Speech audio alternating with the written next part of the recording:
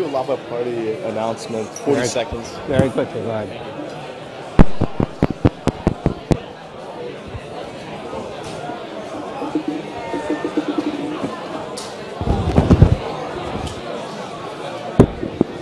Okay, folks, come on in. Please get settled in.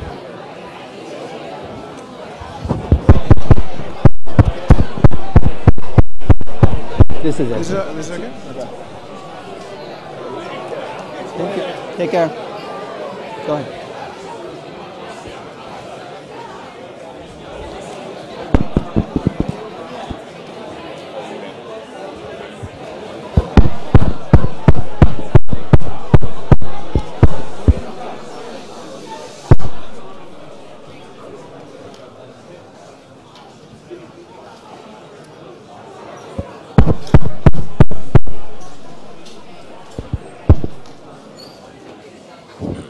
Okay, go ahead. Hey everyone, a quick announcement. We're with LABA and we're just promoting the LABA party. It's going to be a great time. You can get your tickets. Thank you. You can get your tickets in the lobby at noon, both days, and tomorrow at Beer Blast. Anyway, this is our president. I'm the VP of Translations.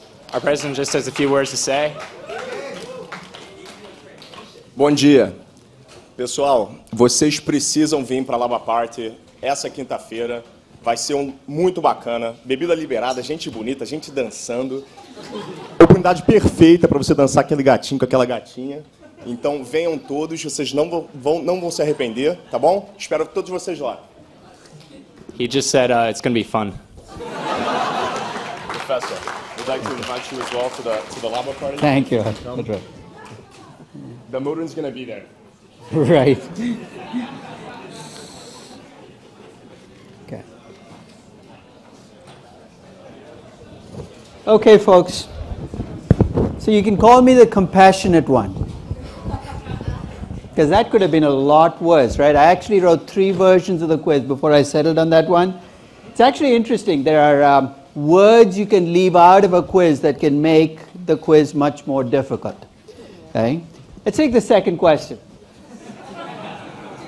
You'd never seen something like that on a previous quiz, right? But you know how I helped you out? What did the question start with?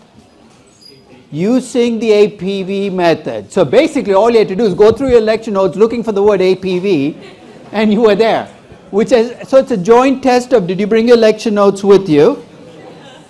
Which some of you did not. And second, can you find stuff in your lecture note packet, which is kind of tough to do. Right? But actually, if I hadn't used those words, I could have actually made the problem a lot more difficult, because you'd have had no idea where to even look. So usual rules apply. I will grade the quizzes. I know one of your quizzes looked like it was out of 9. It was actually, the third problem was actually 3 points for some reason when I was writing the quizzes. So don't worry, I will grade you out of 10 points, no matter which quiz you took. They were actually exactly the same types of problems. The numbers were different. Okay? So as soon as the quizzes are done, I will let you know. Unfortunately, I will not be able to return them tomorrow because I'll be in Chicago. By Friday, you should get the quizzes. So if you can't wait until Friday, tough. Nothing you can do about it. Okay? But they will be out by Friday morning. Okay? So let's pick up where we left off on Monday. We were talking about how much a company can afford to pay in dividends, and I measured what I call a free cash flow equity. So I decided to redo the page because that page is a little messy. So I thought of maybe if I presented it differently, it would connect better. So remember what the free cash flow equity is. It's potential dividend. It's cash left over after every conceivable need. So I'll give you the standard definition. Here's what you do. You start with net income. Why? Because you're an equity investor. That's your measure of income. You add back depreciation and amortization. Why do you do that? Because it's a non-cash expense for the same reasons we added back when we did cash flows. You subtract out capital expenditures, you subtract out working capital need, you subtract out preferred dividends. You're writing checks out because you're the equity investor. What you get when you subtract those out is the free cash flow equity before you even look at debt. This is what Warren Buffett calls owner's earnings. So if any of you are big-time value investors, Buffett likes this measure of looking at companies. Rather than look at the net income, he says, we should look at what's left over after you reinvest. But I'm going to take an extra step. If you're a growing company, it is not just conceivable, but likely that some of your reinvestment is going to be funded with debt. Not because you're trying to do something rash, but as you're growing, you can afford to borrow more money. So when you borrow money, think of what happens. Cash comes into the company. So when you take on new debt, cash comes into the company. When you repay debt, cash leaves the company. So if you take those cash flows and supplement them to your free cash flow equity before debt cash flows, you end up with your potential dividend. That's a standard definition. There are 7 line items there. And one of the things I've discovered when you do valuation is the more line items you have, the easier it is to disconnect from what you're doing. So I decided to consolidate. I'm a great believer in aggregating things. So I took that definition and rewrote it. Some of you might find this even more confusing, but I find it more useful. I'm going to start with net income, just like I did before. Then I'm going to take those 3 items, CapEx, depreciation, and change in working capital, and consolidate them. CapEx minus depreciation is called net CapEx. It's what you're putting into your assets to increase them. Change in working capital is what you're investing in short-term assets. You consolidate them, what you get is called reinvestment. It's what you're putting back into the business. And why do you want to do that? Why do you want to put money back into your business? What do you hope to get in return? What's the trade-off here? You expect to get growth. So this becomes the way you think about growth. So from the net income, I'm setting aside reinvestment, so that becomes that consolidated item. And from the free cash flow to equity, I get this net debt cash flow from debt being issued and debt repaid. So same definition, just rewritten. I'm going to make it even simpler. And this is only in the special case where you as a company have decided that you're going to borrow a fixed percentage of your reinvestment from debt. Let me explain what I mean. Let's assume you as a company decide that you're going to, from this day on, whatever you reinvest, 30% is going to come from debt, 70% from equity. And at this point, the 30-70 is not arbitrary, right? Because when you did the optimal debt ratio for Disney, it said 40-60. So you believe your optimal, say, from this day on, 40% of what I reinvest comes from debt, the 60% from equity. I can actually rewrite my free cash flow equity in even simpler form. I can take the net income, just like I did in the previous 2 definitions. And now, instead of subtracting out reinvestment and then netting out the net debt cash flow, I'm going to take my reinvestment and say 70% of that reinvestment is going to come from me. As an equity investor, all I care about are my cash flows, and what I'm left with is the free cash flow equity. So the 3rd definition works only if you have a stable and constant debt ratio. The 2nd definition is a more generic definition. The first one is the standard one. And if you do it right, you should get the same numbers at the end using all 3. So in the special case where the debt ratio is stable, you can use this approach to come up with your free cash flow equity, and your calculation becomes much simpler. It's net income minus the equity portion of net capex minus the equity portion of change in working capital is your free cash flow equity. But it works only if your debt ratio is stable. So let me try this on Disney going back to 2008. So let me take the going back to, so you can see 2008 through 2012. Let me take the 2012 numbers so you can see exactly the mechanics of how I'm computing free cash flow equity. So in 2012, Disney had net income of $6,136 million. In fact, if you have the statement of cash flows always starts with net income, so I'll pull that $6,136. It had net capex of $604 million. Notice again, net capex is not capex, it's capex minus depreciation. So it's $604 million more in capex and depreciation, so there's net capex. Their working capital decreased by $133 million. What does that do to your cash flows when working capital decreases? Come on, you couldn't have forgotten capital budgeting already. Working capital goes down, cash flows go up. So the decrease in working capital is a positive cash flow. So if I stopped right there, my free cash flow equity before I consider debt is $5.665 billion. Their debt issues exceeded their debt repayments by $1.88 billion. They borrowed $1.88 billion more than they repaid. You add that cash flow on, their free cash flow equity was $7,546 million. in 2012, that's how much cash they could have paid out to equity investors in the form of dividends and buybacks. It is true in 2012 they had this big debt issue, so that's why their cash flow is high. So if you're worried about the numbers jumping around, if you use a debt ratio, let's say you decide the debt ratio for Disney is 11.58%, which was their existing debt ratio, their free cash flow to equity would have been much lower. You're saying, why have two free cash flows to equity? Because if I pay out the entire $7.54 billion as dividends, next year I'm not going to be able to borrow as much money, so my free cash flows to equity are going to jump around more. This is more of a smoothed out number. So if you look at the sum total of what I got across the 5 years, the free cash flow to equity I had across all 5 years was $27.1 billion. That's including the debt payment, the debt cash flows. What does that mean? Over these 5 years, Disney could have returned $27.1 billion in the form of dividends and buybacks. What they actually returned over that period was about $19.9 billion. So Disney was returning a lot of cash, but given the amount that they were borrowing, they were actually building up cash balances over the 5 years. And this is, if you do this for Apple, and I did this on a blog, I think last year, I computed their free cash flow to equity each year for the last 5 years. You know the free cash flows to equity were over the 5 years? $300 billion. That's how much cash flow they generated. They returned more cash than any company in history in the form of dividends and buybacks. They returned $245 billion.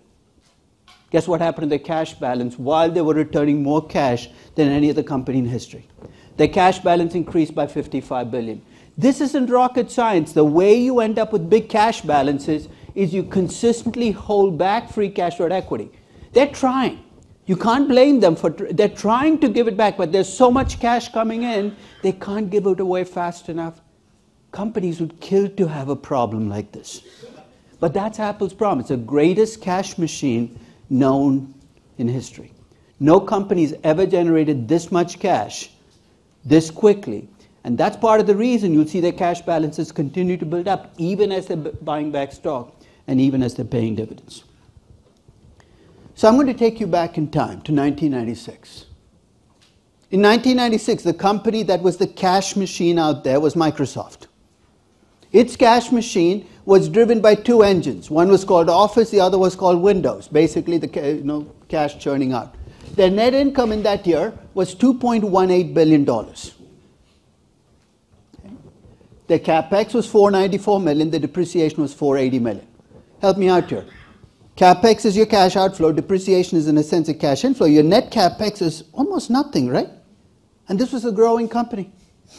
So why is Microsoft's net capex so low if they're a growing company? Aren't they supposed to be reinvesting for future growth? There's actually an accounting reason for it. And what's Microsoft's biggest capex? R&D. And what do accountants do with R&D? Treat it as an operating expense. So their biggest capex is actually embedded in their operating expenses. So their net income is actually not net income. It's net income after their biggest capex. So the 14 million is small because your biggest capex you've treated as an expense. So 14 million is the net capex. The working capital increased by 35 million. You subtract 14 and 35 from 2176. They're 2,127 million in free cash flow to equity. So here's a mechanical question. Microsoft in 1996 could have returned 2,127 million in the form of dividends and buybacks. They paid no dividends. They bought back no stock. So here's my question. Where would I find that 2,127 million if I was looking on Microsoft's balance sheet? It's got to go somewhere, right? There's a debit, credits, it's got to go somewhere. Where would I find it?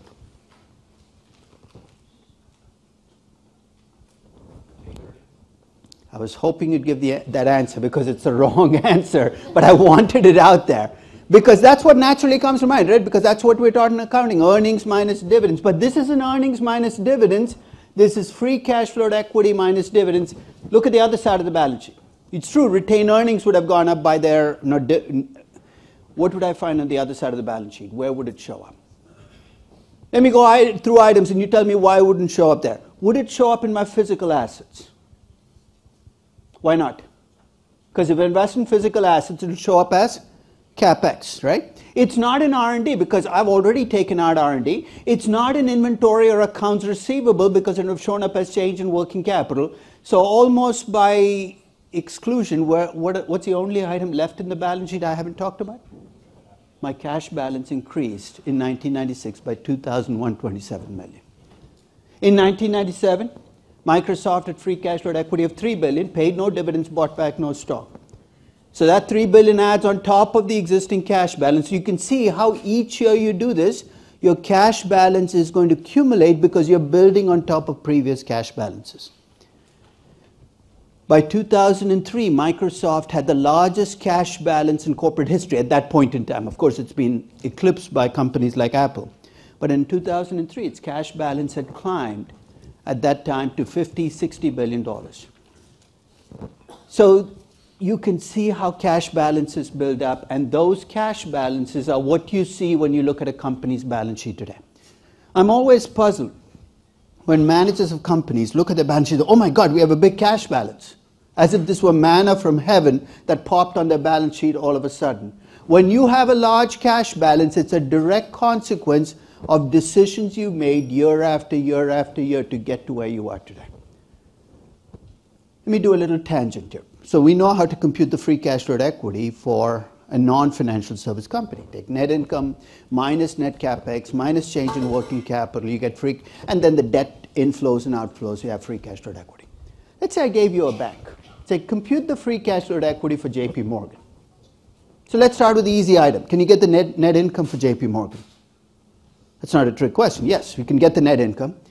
Then I ask you, what's capex for JP Morgan? And you start waving your hands. You say, I have no idea what capex is. What's depreciation? What do banks say to depreciate? How about working capital? By some definitions, everything is working capital and nothing is working capital. And after a lot of hand waving, you can say, all I have is net income. I have none of these middle items. So you know what a lot of analysts claim the free cash flow equity for a bank is? It's net income, which makes absolutely no sense, because if you paid your net income out every year, you're not going to be able to grow. And for a long time, I essentially went along with the flow, saying, here, right, you can't get the cash flow. I'd never bought into the notion that earnings were dividends or earnings were free cash flow equity. But starting about 10 years ago, I started thinking about how would I define reinvestment in a bank? And we talked a little about this in the context of capital structure. If a bank has to grow and survive, what do they have to invest in? What's a one number that gets checked every year to make sure you're going to be able to survive as a solvent bank? Your regulatory capital. You're a growing bank, your regulatory capital has to go up. Why? Because you're covered by regulatory capital requirements. If you're an undercapitalized bank, you've got to bring your regulatory capital up or you're not going to go back to being a bank.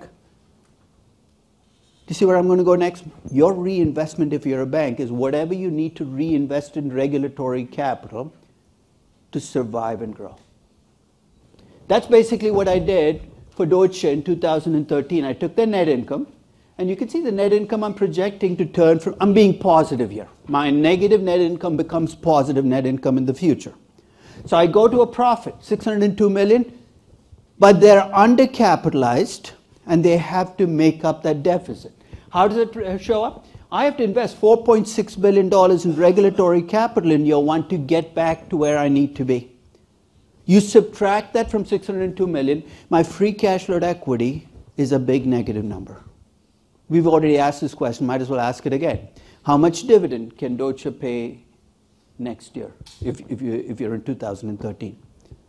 It shouldn't be paying a dividend, right? Your free cash flow equity is negative. In fact, you look across time, your free cash flow equity are negative in years 1, 2, and 3, which means you have no business paying dividends. And if you think things look bad in 2013, you should see what they look like now for Deutsche. As far as the eye can see, I see a negative free cash flow equity. Maybe 6, 7 years.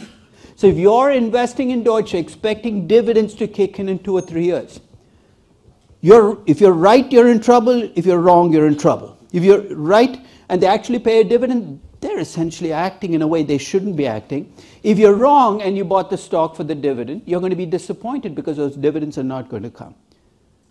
So if you have a chance and you're interested in banks, take the 10 largest money center banks.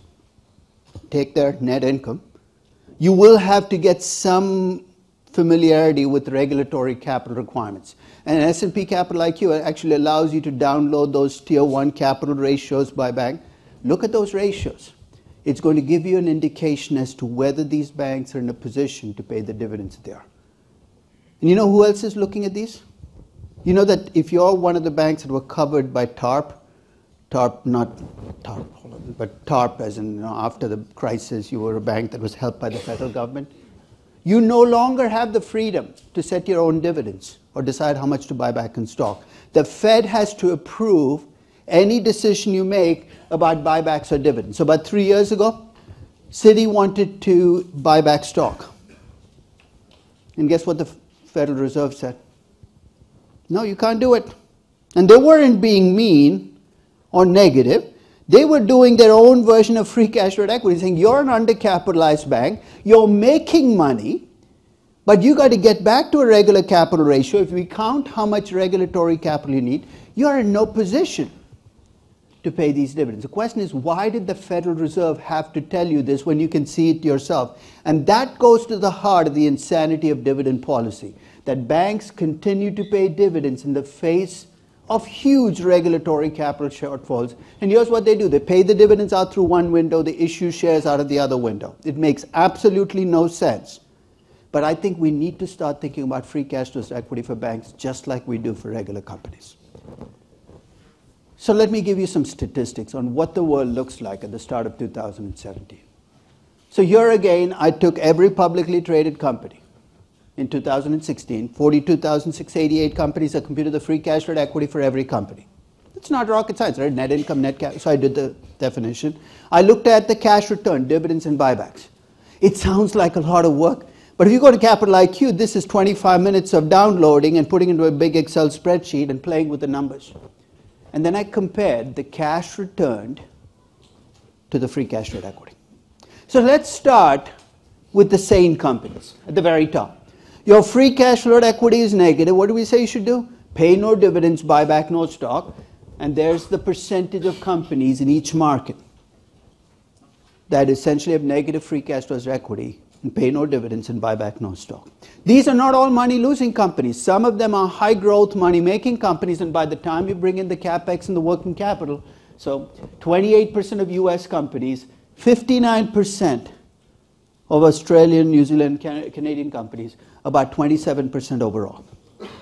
These are companies, negative free cash flows equity, pay no dividends. You're saying, why is that statistic so high in Australia, New Zealand, and Canada? Disproportionately large number of natural resource companies which have been losing money for enough time that they've cut back on dividends, they're not buying back stock. The next line is free cash flows equity that are positive, but no dividends and buybacks. This is like Microsoft in '96, right? So what are these companies doing? They're building up cash balances. Again, don't jump on them. This might not be a bad thing to do if they see some investment needs coming in the future. The next line is free cash flows equity that are positive. There are dividends and buybacks, but the dividends and buybacks are less than the free cash flow equity. So these companies are also accumulating cash. Not as much perhaps as the companies that are returning no cash. But collectively, you see that middle line, these are the cash accumulators. These are the companies that each year, and this is on an annual basis, are paying out less than they could potentially pay out. And now we get to the insane companies. You have free cash flows equity that are positive, but your dividends and buybacks are higher than the free cash flow equity.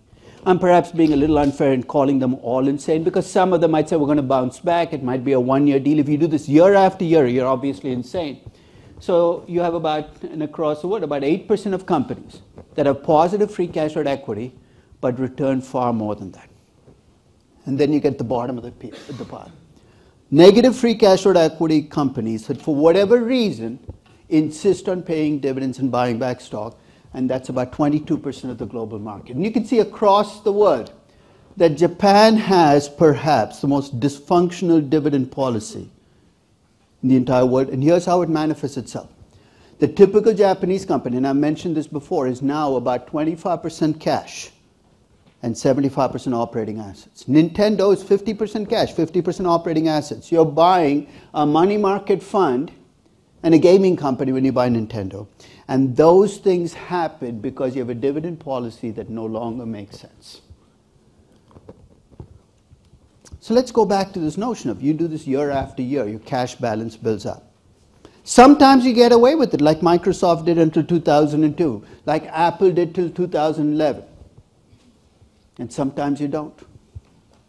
This is actually a very old example, but it kind of illustrates what happens when some companies accumulate cash and investors notice. For those of you who know the history of Chrysler, Chrysler had a near-death experience in the early 1980s. 1980, 81, it almost went bankrupt. It wasn't quite bailed out, but it was a mini bailout. It kind of survived. And in 1985, it had a new CEO come in, a guy called Lee Iacocca, who turned the company around with a creation that I curse every day when I park anywhere in the country. What did he create that saved Chrysler? The minivan, the first Dodge Caravan. But give him credit, he turned the company around. So what you have here is Chrysler over the first 10 years of the Iacocca CEO. Essentially each year, here's what I'm tracking. I'm tracking the free cash flow at equity, that's a white column, and I'm tracking what the company is paying out in dividends and buybacks in the black column. So let's take 1985. They had about 1.5 billion in free cash flow at equity, and they returned about 200 million. So help me out here. If you have 1.5 billion free cash flow at equity, return 200 million, that increases your cash balance by 1.3 billion. So I keep track of this every year. So if you have a company with a big cash balance, this is actually an interesting way to explain it, is actually go back in time and show how the cash balance built up. Because again, it's not accidental. So I did this every year. I kept track of the cash balance. And by the end of 1994, Chrysler's cash balance was about 8.5 billion. It sounds like a pittance next to Apple or Microsoft, right? But the 8.5 billion was about 30% of Chrysler's overall value in 1994. And people noticed, in particular one person, a guy called Kirk Kerkorian. Okay? He's still around. He's like 125 years old, I think. But this was when he was a youthful 195 or something. So he noticed and he said, you guys have too much cash. You know what Chrysler's response was? No, we don't. This is like two 6-year-olds fighting in the... But this fight was joined. And initially Chrysler's defense was, we're a cyclical company, therefore we should accumulate cash. There's a kernel of truth there, right? Cyclical companies go through recessions. But the follow-up question is, do you need 8 billion in cash? Is there a way to answer that question using this graph? Is there a recession period in this graph? 1989-90 was one of the more severe recessions for the automobile business. Did Chrysler burn through some cash? Yes, they did. Their cash balance went from about 3 billion to 2.5 billion. So they burnt off $500 million in cash for a recession that lasted about 2 years. So let's set up an algebra problem. If the last recession lasted 2 years and you burned through $500 million in cash, how long would the next recession have to be for you to need 8 billion in cash? I'll let you work out the math. But basically, you're planning for the Great Depression, and you're setting dividend policy based on the Great Depression. This is like a guy who goes into his backyard and starts digging every time it rains, saying, this is the big one. I've got to get ready. Let me build an ark right here. You cannot run a company for a worst-case scenario. It did not make sense, and the markets didn't buy into it. So after about 3 months of trying, they gave up on that argument. You know what the second argument was? We need the cash in case we have to do a big acquisition. Does this make you feel much better as a Chrysler stockholder that they might have to do a big acquisition? The history of acquisitions is littered with value destroyed, not value created. So that didn't last very long either. Needless to say, about 5 or 6 months into this fight, Chrysler finally gave up. Kerkorian had 2 directors on the board. They paid out about half of this cash as dividends and buybacks. Eventually, they got bought in one of the most ill-fated mergers of all time, or Daimler bought Chrysler, and I don't know who thought it was a great idea to take a quintessential German company and buy and expect it to work out. That didn't work out. Chrysler went back private. Now it became part of Fiat. This is like, an expedition into no man's land. But this process started with that cash balance accumulating. And guess what? That fight is being played out today in GM and Ford.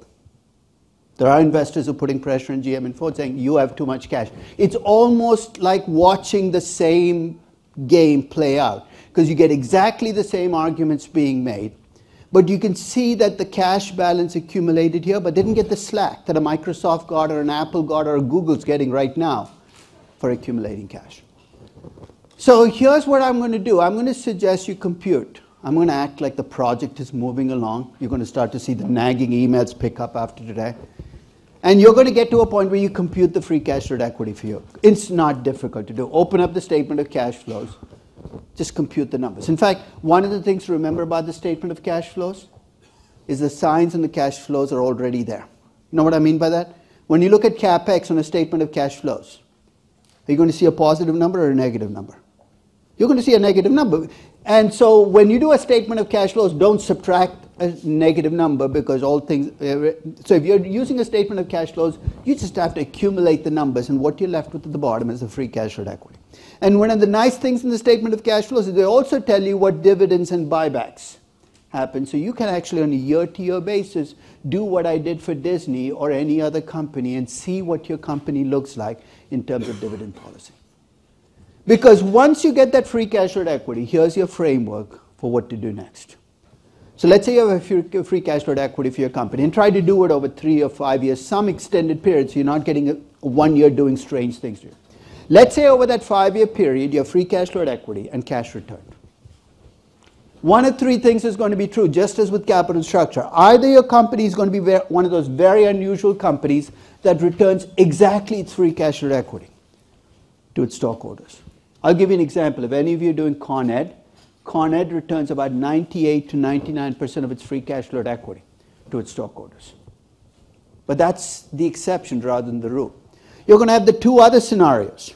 One is a company that pays out less than its free cash flow equity as dividends. So they're accumulating cash. And some of them might have accumulated 30, 50, 80, or if you're doing Apple, 250 billion in cash. You're saying, is that okay? It depends on how much you trust the managers of the company. Because in a sense, cash by itself doesn't hurt you as a stockholder. It's just sitting in the company. It's earning a really low rate of return. But guess what? If you or I had that cash and invest in something riskless and liquid, we'd earn a really low rate of return as well. So when you see a big cash balance in a company, your biggest worry is, what will these managers do with the cash? So the question I'm going to ask you is, do you trust the managers in this company with your cash? And what are you going to look at? You're going to look at the history. Remember that Jensen's alpha you computed for your stock? That tells you how well your stock has done. Remember that EVA we computed, return on capital versus, that tells you how good the projects are. If you have positive Jensen's alphas and positive returns on capital, exceeding your cost of capital, you're more likely, it's not guaranteed, you're more likely to trust the managers of your company. If you have negative Jensen's alphas and your returns on capital are abysmal, you're going to say, I want my cash back. And who can blame you? Do you want these guys using your cash to waste on other projects? Because if you trust managers, you're going to let them hold the cash. I have never believed that companies get punished and jumped on just because they have big cash balances. The evidence is right out there. How many people do you see jumping on Facebook and Google saying you have too much cash? I haven't heard a single person complain. Why? Because they've delivered great returns to their investors. In contrast, when you look at GM and Ford, the reason people are worried about cash balances is for the last 20 years, these companies have earned returns on capital less than the cost of capital. They've had near-death experiences with bankruptcy. I would rather that they not hold my cash and take more bad projects. So if you trust managers with the cash, you're going to let the cash accumulate. If you don't, I think you have every right to say, I want my cash back. This is your cash. Don't let managers tell you any different. You're not being selfish and greedy for saying, I want my cash back. You invest in the company, that cash belongs to you. And if you don't trust the managers, you have every right to ask for that cash back. You're saying, who's going to listen to me? You're right, nobody will listen to you. That's why you're hoping for a Carl Icahn or a Bill Ackman to do this for you. So while you're cursing them for being uncouth and rude and obnoxious, remember, without them, you're helpless. Because when you ask for your cash back, the manager's going to say, no. What are you going to do about it? You don't vote on dividend policy, you vote on who's on the board of directors, and remember, we talked about who's on the board of directors. Now let's look at the other scenario. What if your company returns too much cash? Again, I'm going to ask the question, does my company have good projects? Again, I'll look at your historical returns. If you're a company with good projects and you're returning too much in cash, I think you're doing double damage to yourself.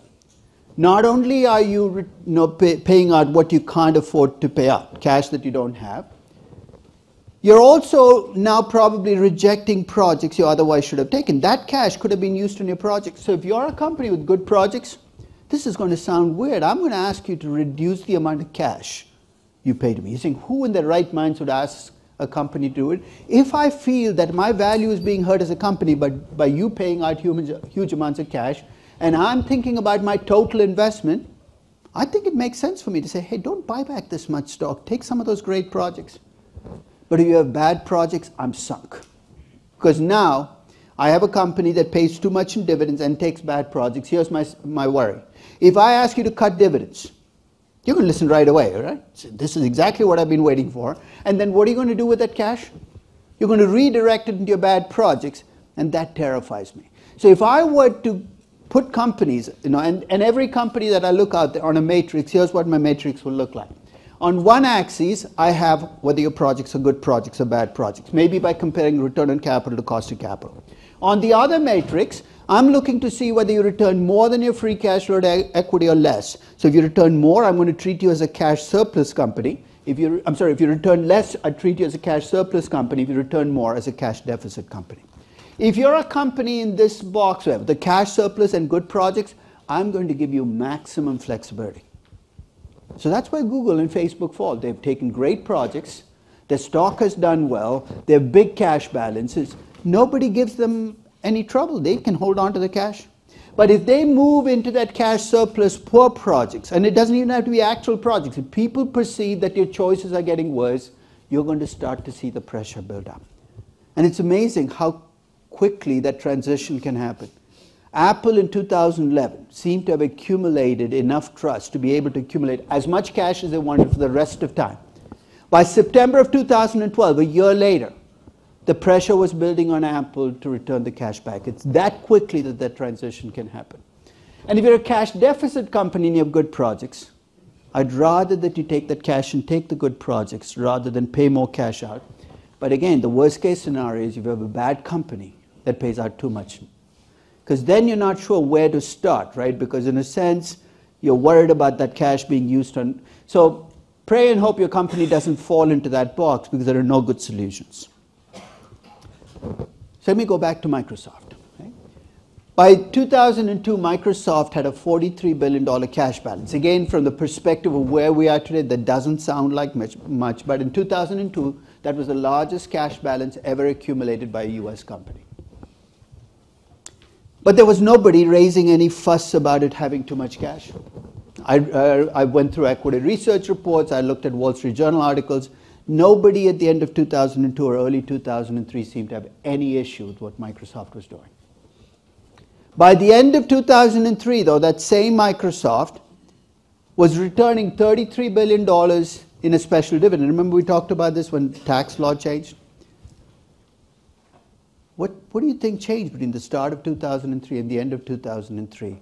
Because to me, this was the tipping point where Microsoft went from being the ultimate growth stock where everybody trusted Microsoft's management to suddenly not trusting it anymore. One was actually a Justice Department attempt to break, if you remember, there was actually an attempt to break up Microsoft because they viewed it as a monopoly. The second was a series of missteps within the company where they kept introducing new products and they weren't paying off. The tipping point, it took a while to get there, but there seemed to be a point where markets finally said, hey, you know what, you're a two-hit wonder, Office and Windows. We haven't seen anything for 15 years, and maybe we'll never see anything again. And that was, but to give Microsoft credit, when that shift in trust happened, they responded almost instantaneously. And my advice to companies is don't fight the market. You can never win. If people don't trust you, you can't keep telling them, trust me, it doesn't work. You got to earn that trust back, and the way you do it is the same way you make deposits in a bank. You do good things, you take good projects. Over time, you build up trust, and that's what allows you to accumulate dividends. So let me close today by looking at my companies. And I want to go back to Disney in 2003. Remember who the CEO of Disney was in 2003? It's Michael Eisner, right? So the reason I say that is I'm going to be Michael Eisner, you're going to be Disney stockholders in 2003. And I'm going to come to you with a proposition. Here's what it is. Between 94 and 2003, Disney had free cash flows to equity of $969 million a year. So they could have paid out $969 million. They paid out $639 million. So each year, what am I doing? I'm holding back about $330 million of your cash. Over 10 years, that accumulates to more than $4.5 billion. So I have $4 billion of your cash, and I want to keep it. And I remember it's your cash, so I'm going to tell you I want to keep it, and I'm going to make a really bad case for keeping it. I say, over the last 10 years, here's what I've done for you, or done to you, depending on what perspective you take. I've generated a return on equity about 2% less than my cost of equity. So I've taken some pretty bad projects. I've also, over that same period, had a Jensen's alpha of minus 3%. My stock hasn't done well, my projects haven't done well, but I still want to keep your cash. And to add to the mix, I'm a CEO who's treated you like dirt for the last decade while things were going well. This is a kind of no-brainer. But if I asked you, do you trust me with your cash? What's your answer going to be? Why should I? And in early 2003, that's exactly what you saw happening. Investors wanted Disney to return the cash back to the stockholders. This was the start of the revolt against Michael Eisner, saying, we don't trust this guy with our cash. We want the cash back. That was 2003. And if you remember, a couple of years later, Eisner got pushed out. Bob Iger became the CEO. Let's move forward to 2000. So in 2003, one final point I think that made this lack of trust come to the surface was if you go back to about 1996, Eisner made this huge bet where he took $18.5 billion of Disney stockholder money and he bought Cap Cities and he said, trust me, I know what I'm doing. We're going to dominate the airwaves with ABC. And at least through 2003, there was no evidence of that acquisition working. So when you see companies make big acquisitions, they're putting the future dividend policy on the table, right? It's like gambling. Because if the acquisition pays out, you got the flexibility to accumulate cash for a generation. But if it doesn't, you've lost it forever. In this case, Disney had lost it, at least in 2003. So in 2003, people wanted the cash back. Let's move forward to 2009. Between 2004 and 2009, you have a new CEO, Bob Iger, who turned the policy for Disney from returning less cash to returning more cash than they had as free cash flow equity and borrowing money to cover the difference. So between 2004 and 2009, you're drawing down the cash balance. He's responding to the fact, hey, you guys don't trust us. We're going to give you the cash back. We're going to borrow money to make up the difference. We're going to take projects along the way. And the other thing that shifted was instead of taking projects that earned less than the cost of capital, Disney went back to taking projects that earned more than the cost of capital. And its Jensen's alpha went from a negative number to a positive number. You could say it was luck, it could be whatever. But for whatever reason, in 2009, if I'd come to you and asked you the same question I asked you in 2003, which is, do you trust me with your cash? You can see that I have a much stronger case now than I did in 2003. And you're more likely to say, okay, if you guys want to put the money back in, I'm okay with you accumulating cash again. Final twist, let's look at Disney in 2013. Disney continues to earn more than its cost of capital. It has returned to holding back cash. And now again, you can see the question being posed on you. Do you trust us to keep doing this? And you can see how trust is fragile, right? It depends on what have you done for me lately. And in fact, if you move through 2016, Disney's actually become weaker over the last 3 years, partly because its biggest cash machine is starting to shut down. And I'm talking about ESPN, right? I mean, let's face it, all this cash, if you go back to the source, half of the cash that Disney's throwing off is that ESPN cable bill that you and I pay. And as more of us cut the cable, that's less cash available to Disney. So it'll be interesting to see what Disney does going forward.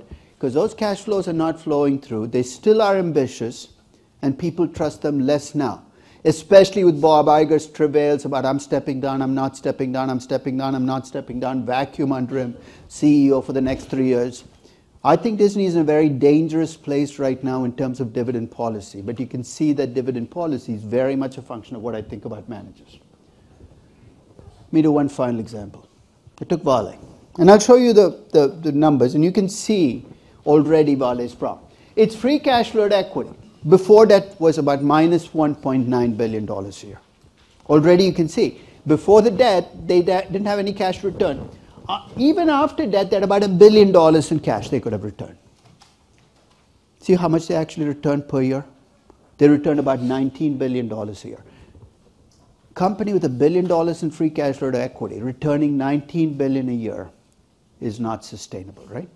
We all agree this is, and this is happening year after year. So I'm Vale's CEO, and you're going to be Vale's stockholders, and I'm going to say, look guys, this is insane. We can't pay the dividends we've been paying. We've got to cut dividends. Sounds like a sensible thing to do, right? But here's the catch.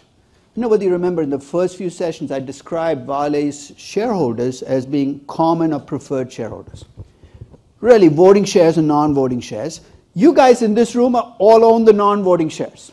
And in return for giving you non-voting shares, what did I promise you in return? High dividends. So I want to cut dividends. What are you going to demand in return? What should you if you were sensible? You're going to say, I want voting rights. And guess what I'm going to say? No, I'd rather go insane and go bankrupt rather than give you voting rights.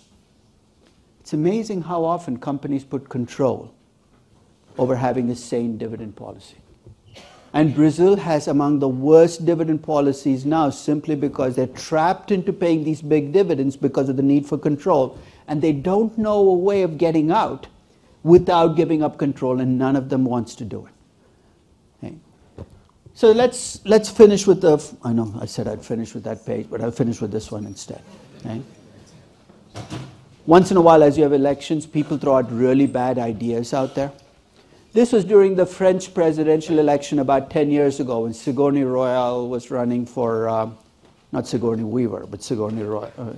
She was running for French president, and she suggested that all French companies be required to pay a fixed dividend payout. That every French company be required to pay 40% of its earnings as dividends. Why? Because she said then we can collect more in taxes when people get the dividends. So the answer to this question is obvious, but if you have a mandated dividend payout, what types of companies in your market are you hurting the most? And I'll go through the list. Large companies making money, small companies losing money, high growth companies that are losing money, or high growth companies that are making money. First, the losing money companies are not affected, right? So really the question is, are you affecting the big mature companies or the young growth companies by mandating a dividend payout? The young growth companies. Why? Because they have negative cash flows. You know who pushed the most for this change? Mature companies, because if they do this, you create a disadvantage and those guys can't make it back. So when you look at policy discussions about dividends, think about what companies can pay out and what effects it will have when you force companies to pay out dividends. That's it. I will see you on Monday.